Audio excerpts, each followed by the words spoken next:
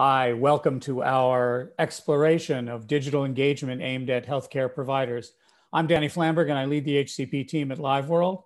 And I am fascinated, as I hope you are, by the idea of engagement, which in some ways is the most interesting and most productive part of the marketing process. You know, engagement is the connective tissue that links brand awareness with conversion and acceptance of new products and new treatments. So it really is the place where the rubber meets the road. Or if you like a COVID analogy, engagement is the mRNA or the vector vehicle for moving a message from general awareness to completed RX or TRX. So in the next few minutes, we're going to focus on engagement. We're going to ask what it is, how do you use it, what do you do with it, and how does it affect your bottom line? And joining me today to discuss this are my colleagues, Don Lacalade, who's our Chief of Social Strategy, and our Chief Medical Director, Umar Siddiqui. So we begin this exploration with a look, and this is probably a filter for everyone, with a look at how COVID has affected the marketplace and how it's shaped the environment for engagement. Thank you, Danny. So the COVID-19 pandemic has demonstrated the value of social media for HCP outreach. Remote and virtual engagement was previously reserved for other industries and professionals, but with the new ways of working, digital connection has been validated and adopted by HCPs and marketeers alike. Here we can see the impact to HCP marketeers, such as the attention shifting suddenly online and virtual to social. We've seen an increase in 25 to 50%. What has that yielded? Increases in the value of social and digital programs and the value proposition around that. Also, we've seen healthcare embrace virtual telehealth by over 3,000-fold, and that is tracking and monitoring of patients. So output from that, HCPs are adapting to new technology and also interaction and engagement skills with patients and their family alike. Likewise, with closed offices, which has limited the flow to actually engage with HCPs and other allied health professionals by field teams, what we're seeing an increased reliance on virtual connections and delivery methods. Suddenly the proliferation of Zoom and other meeting formats, as well as other technologies that are innovative. Likewise, with uncertainty and financial pressures, we're seeing a reduction in risk tolerance and the appetite for such. So therefore, we are seeing a little hesitation along in the pharma, health science, life sciences industries from patients and HCPs alike towards embracing novel new investigational therapeutics. Next, we'll take a look at why and how we're engaging. So before we get too far into this discussion about engagement, I think it's really important for us to actually define what engagement is. It's one of those terms that everybody seems to know, but nobody seems to be able to define. So at its most basic, Merriam-Webster defines it as the involvement in an activity. Okay, that's pretty easy. Greatly interested, emotional involvement or commitment. And I think that emotional involvement or commitment is the part that really stands out to me. These are the pieces that are critical to engaging and driving the behaviors that we're chasing with our marketing efforts. So how does this apply for digital and social? Well, for digital and social, we want to create programs that drive this kind of emotional involvement or this voluntary, meaningful contribution and participation in the programs that we create. And we have many examples of what that looks like in the coming slides. There are a ton of benefits for us in our marketing efforts for engaging an HCP audience. It can drive a dialogue that illuminates and refines our messaging. It allows, in that same dialogue, it can allow peers to discuss topics that have a lot of brand value. You will see HCPs discuss why they elected to put their patients on a new treatment, why they didn't wait, what their patients' successes were like, if there were any concerns their patients had, how they addressed them. We also see HCPs who react to patients bringing up a treatment and how they go through their consideration, and they share and interact with that with each other in some of these walled gardens and spaces. And this type of interaction is hugely valuable, and it carries more weight if the interaction and the endorsement comes from a peer than it does if that same interaction or even the endorsement comes from the brand or a KOL. It also allows us to customize deeper campaign measures and materials that continue to progress the HCP past that initial awareness and down into that consideration set.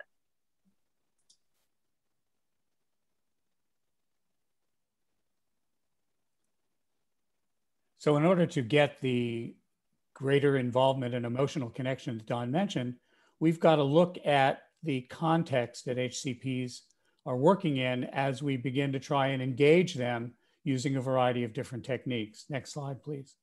So both sides, both the pharma marketer side and the HCP side, have barriers to engagement. Some are natural, some are constrained, but there are challenges that affect both sides. Engagement is not a slam dunk. It's not a magical kind of thing. It has to be brought to life in very specific ways. In terms of HCPs, we're looking at trying to hit a moving target where people who are active in a daily kind of way, we got to follow them through time and space. We've got to understand their attitude. We've got to understand that the complexion of the HCP population is changing. They're younger, they're more diverse, they're trained differently than the general cadre of HCPs. We also have to understand that the workflow and the lifestyle has changed.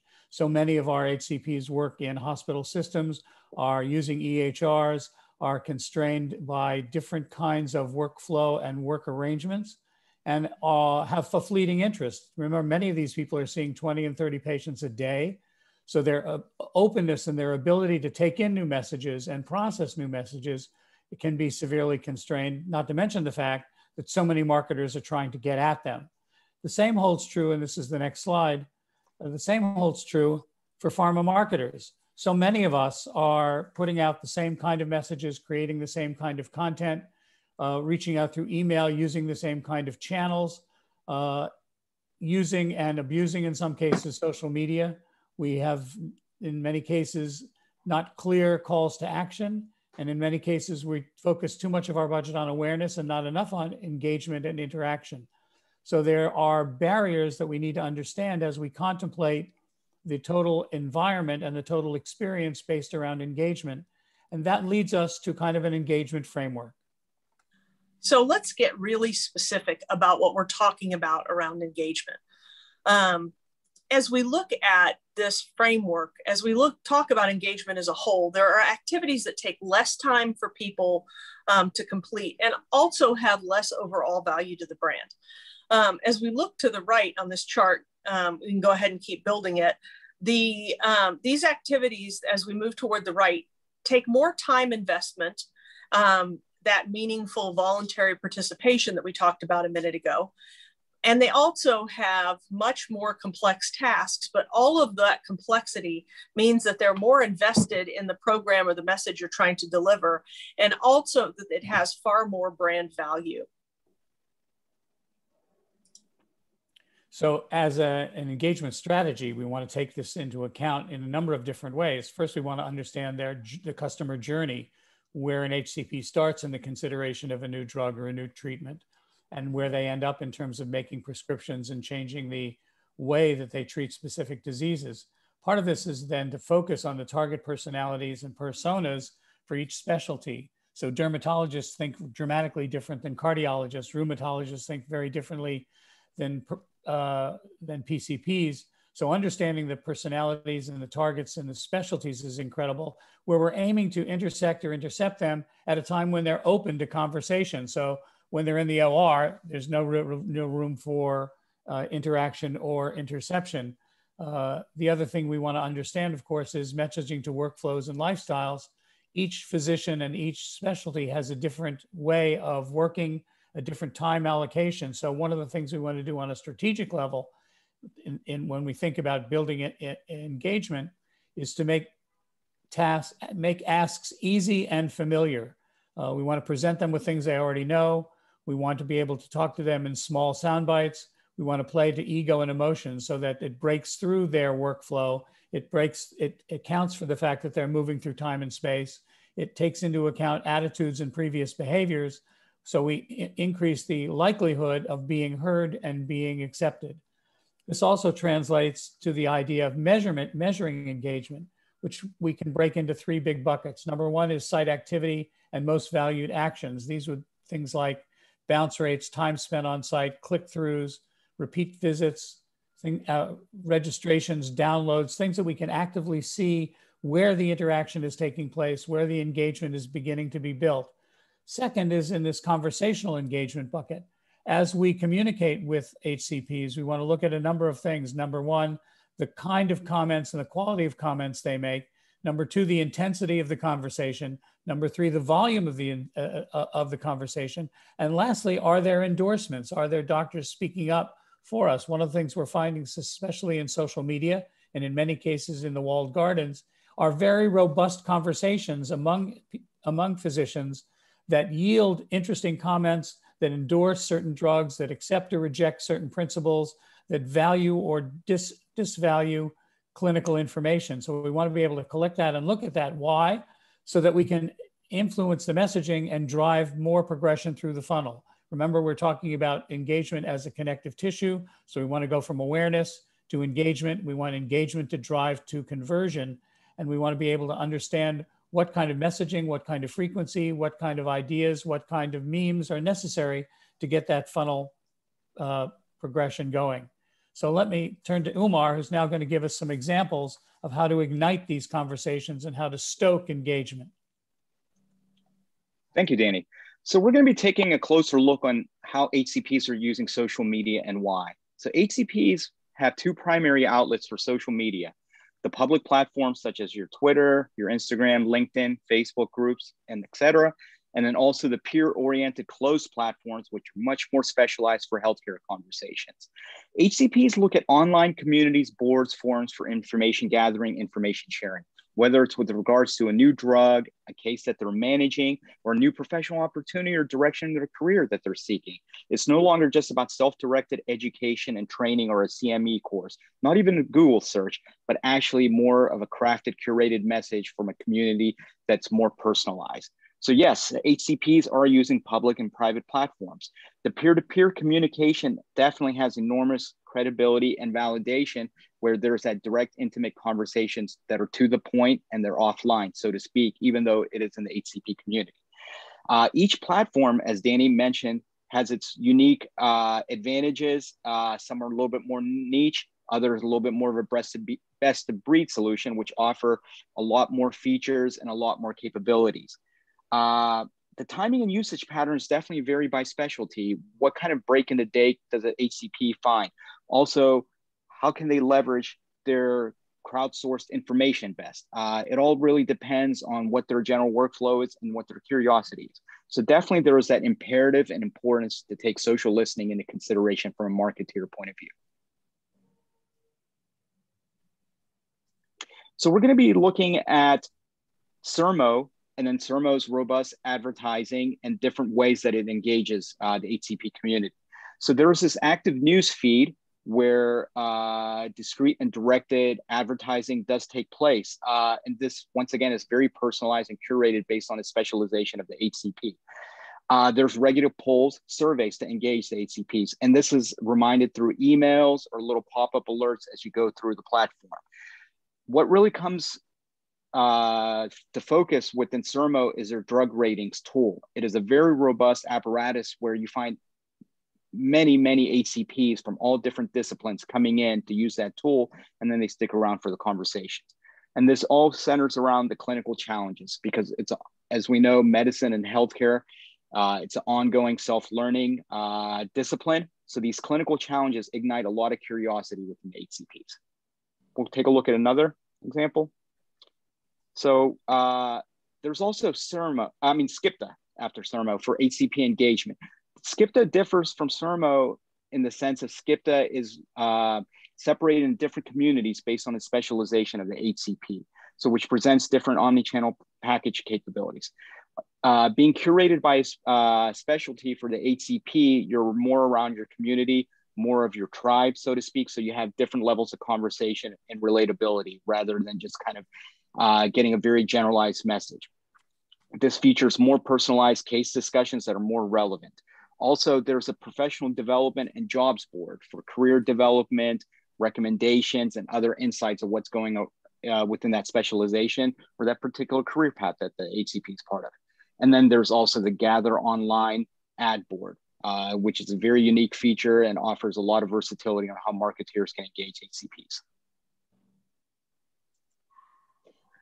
This leads us to Medscape. Medscape is different from the other two walled garden communities that we just spoke of, where it is public facing and it is more of a generalized but still focused news and information gathering platform where published research from academic peer-reviewed journals and other material is shared.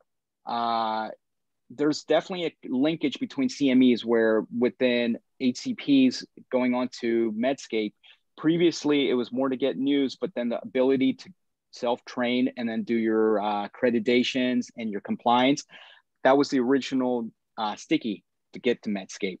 However, it's evolved now with the news feeds based on specialization, and then also the broad content coverage where it covers multiple groups, as I mentioned, with the peer research, what also you're seeing in the media. Also to keep engaged, there's the clinical challenges. Physicians are always drawn towards broadening their horizons, self-learning, and advancing their skills. So the clinical challenge is a big draw there. And once again, presents numerous opportunities for the marketeers through omni-channel packaging. So then this brings us to how quizzes, as we've noticed across the aforementioned platforms, is of interest to HCP engagement. So there's some interesting insights that we got from here.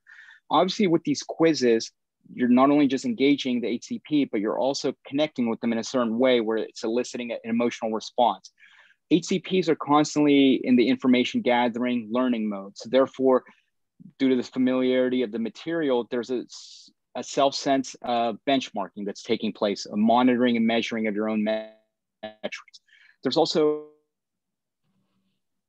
the curiosity of how other HCPs are performing and what's curiosity for them in terms of social share. And then offers an opportunity as a back channel for education and further training. There's also the research or clinical data exchange where something gets highlighted that previously was not with the AP, just how they're inundated with so much other information. And then also allows a promotion of engaging in various congresses, conferences, other professional organizations, live or virtual.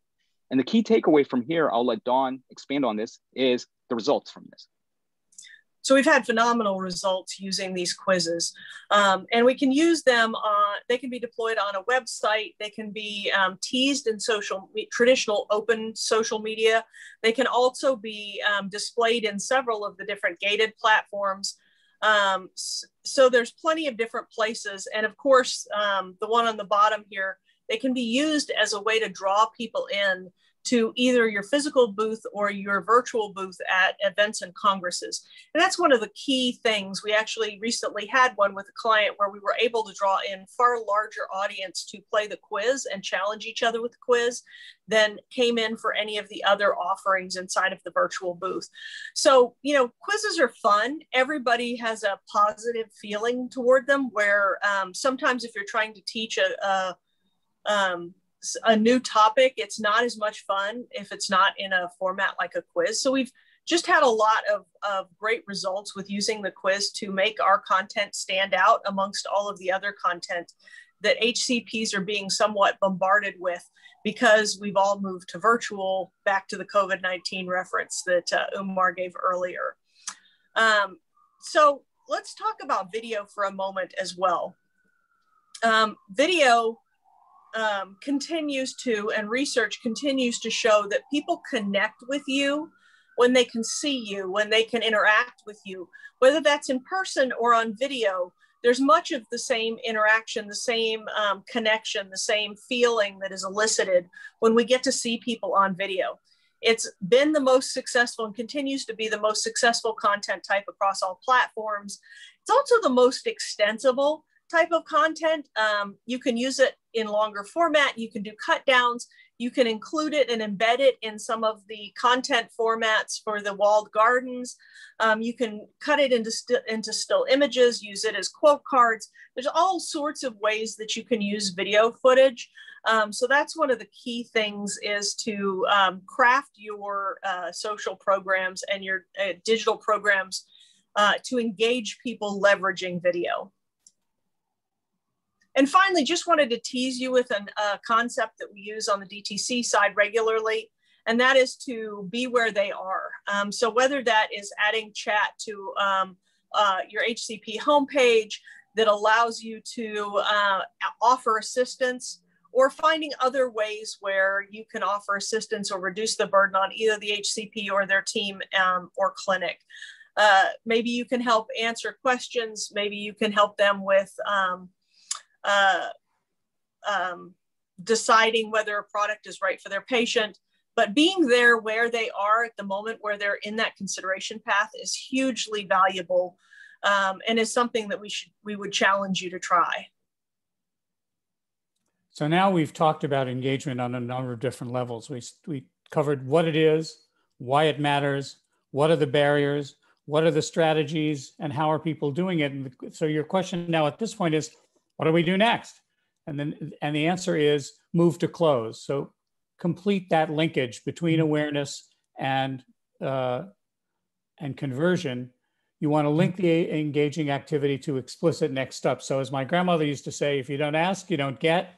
So you need to be very directive, and you need to solicit feedback, schedule a follow-up, make an explicit offer, make a very clear call to action, download this thing, watch this video, talk to Bob, all of these kinds of very directive kinds of things, so that you move to close and complete that connective tissue from awareness to conversion.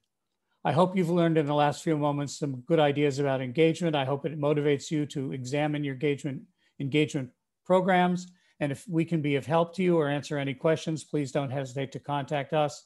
Thanks for your time and good luck.